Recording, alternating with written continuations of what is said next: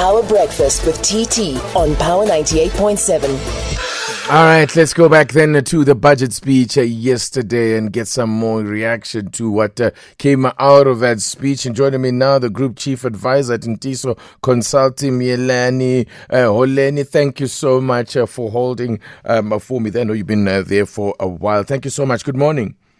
Good morning, TT, and good morning to the listeners. And talking about bailouts, I think we can continue along the lines of bailouts. Absolutely, Eskom being bailed out there.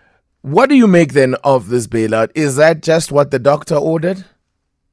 Well, I think it had to be done. It's one of those medicines that had to be administered. Fortunately, it's not the disease. Is worse than the medicine, if I may put it like that. But however, what needs to happen is that, the balance sheet of Eskom needs to be freed so that they can at least be able to divert whatever revenue that they are earning into productive means, and that would at least stop further borrowing in the open market or having to rely on grants, from the government. But the one thing we must point out, Titi, is that it's well and good for Eskom to be allocated, funds, to burn diesel so that we avert, stage 6 and we still keep the lights on and so on and so forth.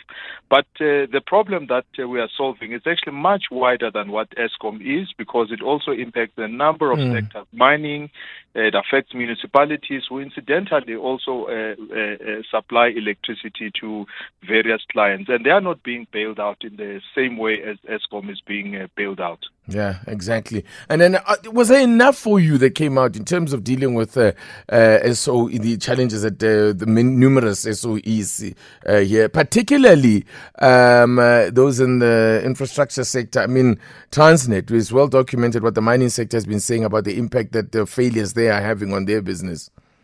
Well, Titi, I think, it's one of those, the old adages that, business, government cannot run business. And similarly, business cannot run government. So I think, the issue of SOCs, which are businesses, large, complex, and hungry for resources, and a need for deep skills to run them, as well as planning and so on. It just shows that I think government has reached kind of the end of, the runway with regards, to running the big logistics as well as energy and big businesses that it has.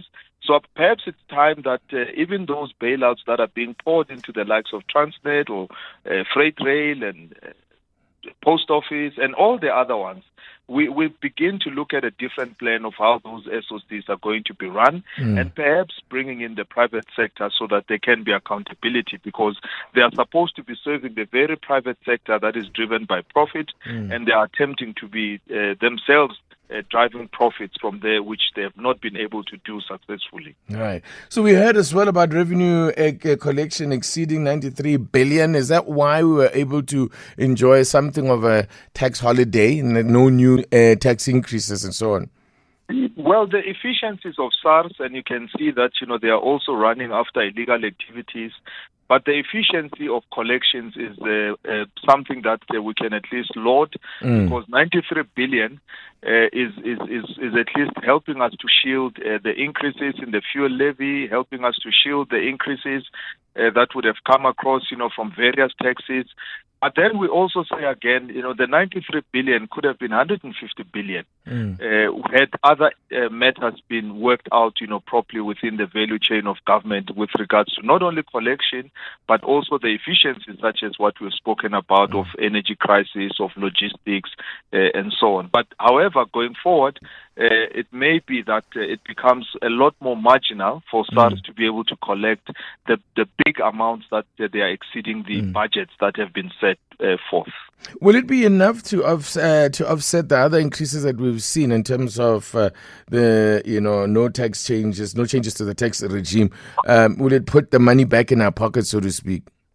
Well, I think it for temporarily, because in as much as you'll be aware, the fuel price, when it has to go up, it goes up subject to different forces, supply and demand, rand-dollar exchange, and all the other things that, take place within there. So if that has to go up, it means the money then is dug out of our pockets in some ways. And the food price increases, the money is also pulled out of our pockets in some ways.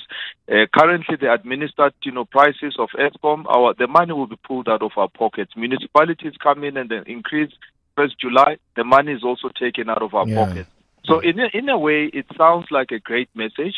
And of course, it's good not to have increases, but those increases that are scheduled and are administered are going to come through and change the dynamics of what the budget has done. So it's a short-lived celebration because there's more that needs to be done. Miyelani Holeni is Group Chief Advisor at Ntiso Consulting. Thank you so much for coming on.